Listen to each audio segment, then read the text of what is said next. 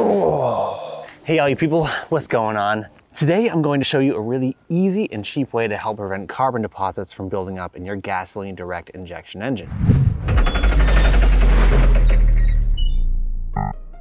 Most modern cars have gone from using port injection to direct injection. Port injection is when the injectors spray the gas upstream of the intake valve, while direct injection utilizes the placement of the injector where it sprays gas directly into the cylinder. Direct injection was done to increase fuel efficiency and performance. The issue with direct injection is that the gasoline, which is a solvent and actually a really good cleaner, bypasses the intake valves, thus allowing oily residue from blow-by to be baked onto the valves by the heat of the engine. This is the carbon buildup. With port injection, the gas being sprayed over the intake valves keeps them free of oil and therefore carbon. And because of this discovery, a lot of manufacturers now are doing port and direct injection into their engines to help keep the valves clean. A good example of this is in Ford's EcoBoost engines, which actually had a large issue with carbon deposits in the early developmental years of those engines. But for those of us who are stuck with our GDI engines, it's really important to stay on top of these carbon buildups before they get too bad and start creating performance problems. This is where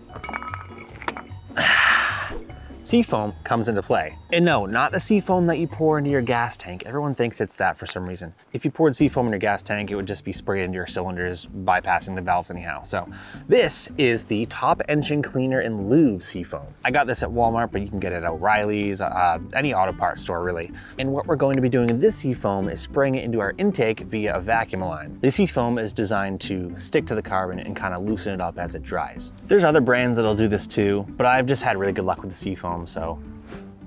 Okay, so I'm taking this vacuum line off the PCV because it bypasses the throttle body and goes directly into the intake. You can still spray this over the throttle body, but it's better if you can just go straight into the intake like this.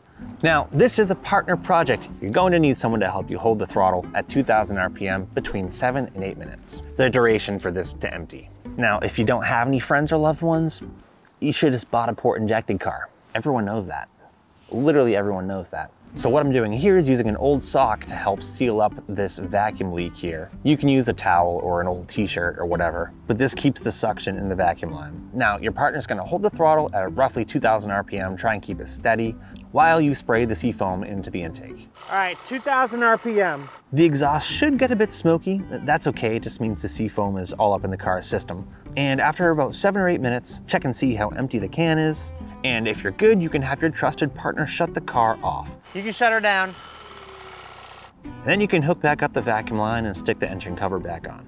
I know the can only says to do this for 10 minutes, but let the car cool down for about an hour or so, or even longer if you want to. After the time is up, start the car and take it for a spirited ride. The car might bog down at first, but keep on the throttle so the engine can spit out the Seafoam and those nasty carbon buildups. Drive it for about 10 minutes. The darker the color of the smoke coming out the exhaust, the more effective the Seafoam was. And hopefully your neighbors don't think there's a fire. Then I ran out, I didn't grab no shoes or nothing, Jesus. Instructions say take it on the highway, but really just make sure the engine warms up and you can do a couple strong pulls.